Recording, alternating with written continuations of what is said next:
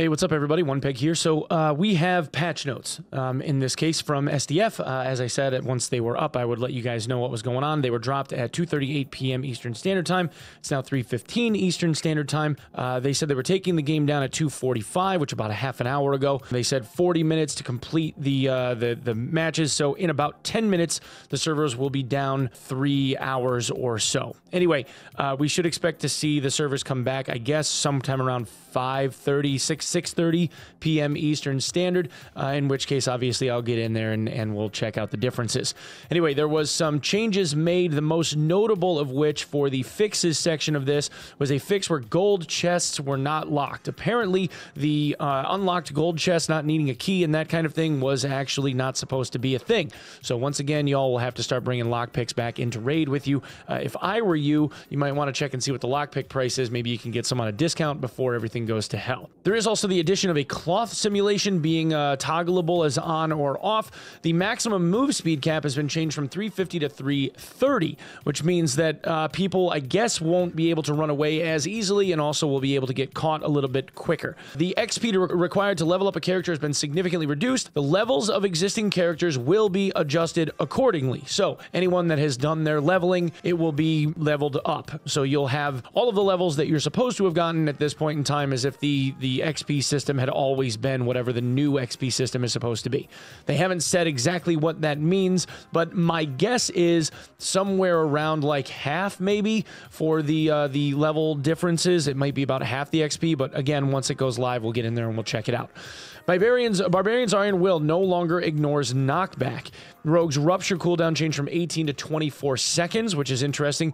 Divine Protection physical damage reduction changed from 50 to 30%. Now, again, this is the introduction of the multi-class system. And this change, because of multi-class, honestly, makes a lot of sense. The 50% Divine Protection was going to be extremely overpowered, probably still will be, on just about every melee-centric build, where people would want to be tanky for that 5 to 7 seconds, depending on whatever your will is.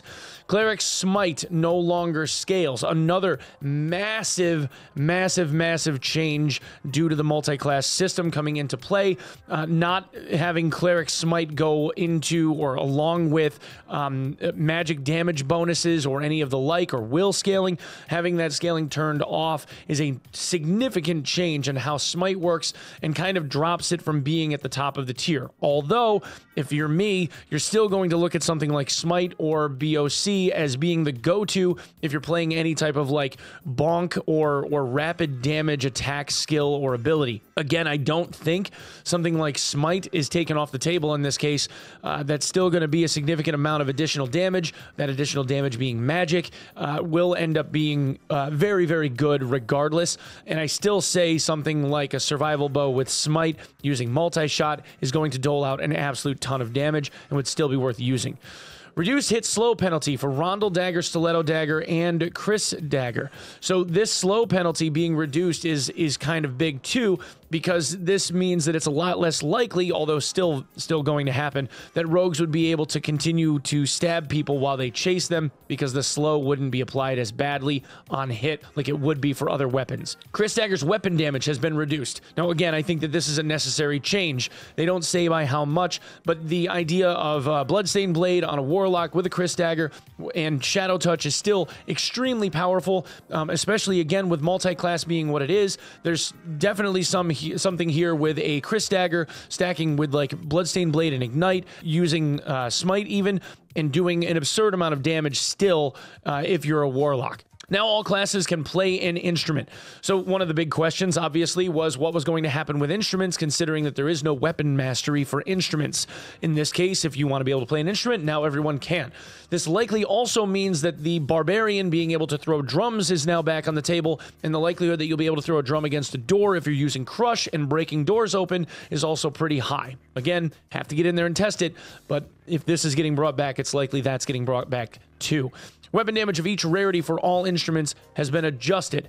So this is interesting. We'll have to see exactly what that means. The movement speed of all robes has been changed to -10. So this is actually a good change too. Now that it's standardized, there's no more guesswork. I kind of like this. The attributes of some crafted items have been changed. I'm not sure exactly where we're going to go with that, but we'll find out. The gear scores of some crafted items have been changed. The ruby silver leather cap can now be worn by all classes. That's also an interesting modification because leather caps have a vigor stat as their base stat, so this might be pretty good.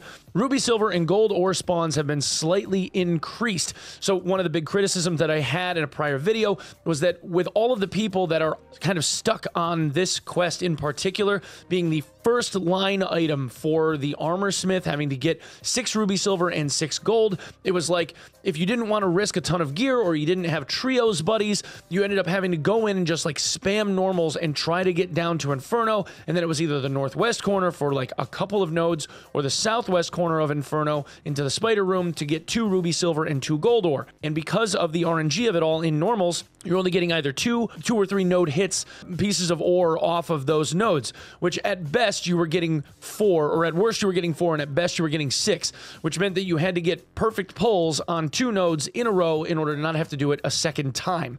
So you had to go back down there twice. Just about every time you had to go back down there twice. Because they're increasing the spawn rate, maybe we'll find these on like normal crypts now, and we'll be able to like pull them out of some of the other places where ore used to spawn.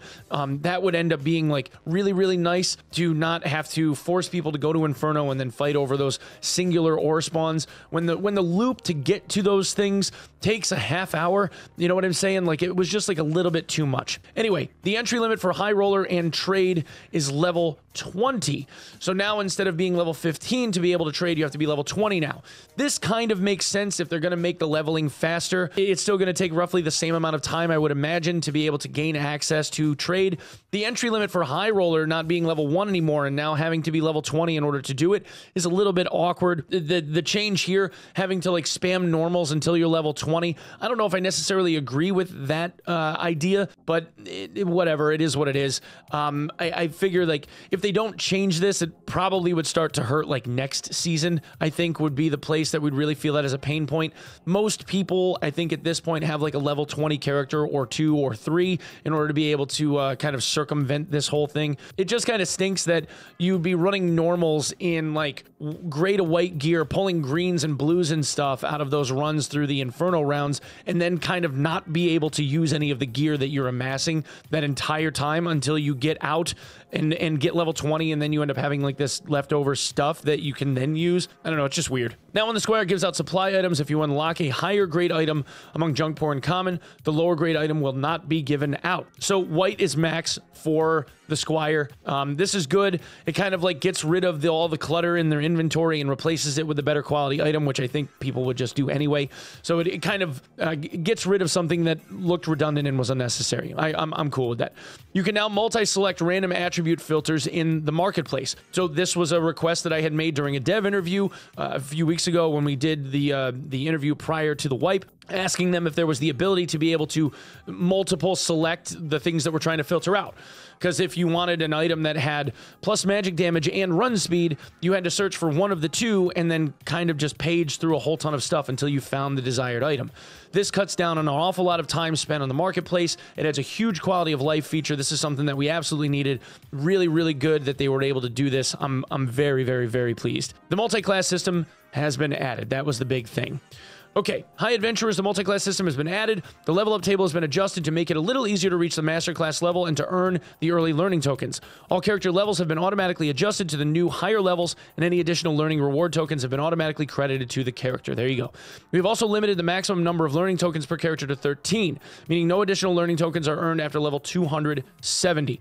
The Fortune Teller's reset timer for her Mind Wipe service has also been increased and is available to reroll your learning tokens once every Tuesday and Friday. So instead of there being a 24-hour reset, which is what we saw at midnight GMT, now it is every Tuesday and every Friday. I'm going to add something to this and ask if there's a way that they could potentially allow us to like bank one.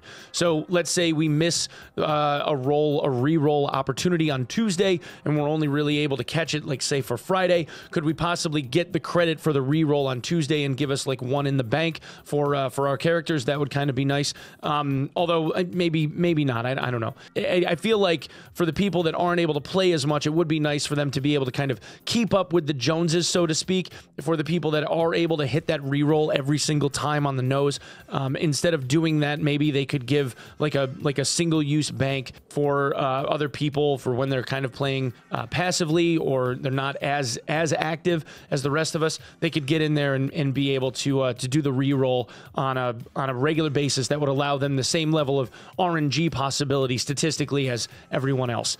As we've noted multiple times, we're looking at this multi-class test as a true experiment for the season. Please note that there's a very good chance that the multi-class system will substantially evolve for the next season, or may even be removed based on the response from the community. Finally, barring any surprises, the current season, including the preseason prior to the next wipe, is scheduled to end in early June. Thank you. Well, guys, there you have it. It looks pretty interesting on the surface. I have two main schools of thought that kind of like tear me in different directions here. One is I'm very, very interested to see all of the crazy builds that people come up with. I think that there is some really, really cool, really fun and funny stuff that people would be able to build using these systems that are being put in place. Secondarily, though, I also see the complaint, the point of the complaints about losing class identity and all of the other reasonings behind this that make it so these massive OP builds may not necessarily be something that the community wants.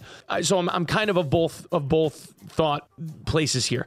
In my mind, I think it'll make for some really, really cool content for both us as content creators and for gamers in general to be able to play around with all of these different builds and just see what they're capable of generating if they don't get something that's perfect every single time. Anyway, guys, thank you so much for coming and checking out the video. If you wouldn't mind subbing the channel here or maybe even hitting the bell, that would be amazing. I will be live at twitch.tv/Onepeg probably tomorrow morning around 7 a.m. Eastern Standard Time. In the meantime, if you wouldn't mind, maybe coming by and saying hi sometime, that would be really cool. Otherwise, you can always check me out at Twitter at twitter.com/OnePegMG. Okay, thanks so much, and we'll see you in the next video. Peace.